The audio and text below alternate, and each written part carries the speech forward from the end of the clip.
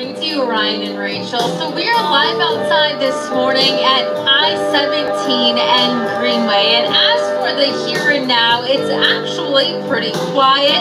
Some clear skies above us, but the roads are a little wet. We did get a little rain out here over the last 24 hours. Checked in with those Maricopa County rain gauges. We picked up about 0.04 of an inch of rain. So not too much to speak of, but we just heard Crystal say that more is potentially on the way. And so this morning we're going to be talking about safe driving tips, because we know this area right here, I-17 and Greenway, and along a lot of the I-17 in this part of Phoenix, it can get nasty when those thunderstorms hit. In fact, back on August 13th, you had a lot of vehicles stranded, and the 17 was shut down at times because of those torrential downpours and standing water. So make sure you keep an eye on your forecast throughout the day today, because the rain is not done yet, and we will have more details coming up throughout the morning, again